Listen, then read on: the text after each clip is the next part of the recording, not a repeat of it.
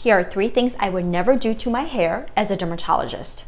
Number 1, I would never skip conditioner with each hair wash. Shampoos cleanse the scalp and remove impurities, and they'll naturally remove hair's protective oil. Hair washing also lifts up the cuticles, making hair more fragile and prone to breakage. Conditioners help to smooth down the cuticles, detangle, makes hair soft and more manageable. Number 2, I would never dry wet hair by rubbing it with a towel. Hair is most fragile when it's wet, and rubbing hair with a towel will roughen up the cuticles, and over time this will lead to hair breakage. Instead, you should gently squeeze out excessive water and then wrap your hair in a microfiber towel that can more effectively remove water from hair. Number 3, I would never wear the same hairstyle over and over again, especially those tight updos and tight ponytails. Chronic tension at the root will lead to damage of the hair follicles and over time can cause traction hair loss. So instead, switch up your ponytail or wear them in a looser way.